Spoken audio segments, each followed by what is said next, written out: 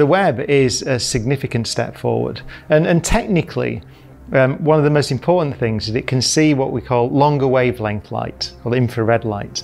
And that's important because if you think about, we want to see the first galaxies forming. So we want to understand how the first stars and galaxies formed in the universe.